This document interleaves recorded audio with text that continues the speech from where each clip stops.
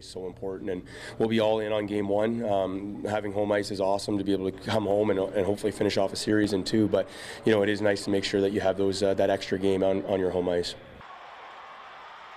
Head coach Dan Bremner speaking about the importance of game one as they are in Huntsville for tomorrow's game one at 8:30 in the evening. That's a best of three against the Havoc. So good luck to them. Now more news from the Dogs. Congratulations to Roanoke's Mitch Stewart. He was named the 2023-2024 SPHL Broadcaster of the Year.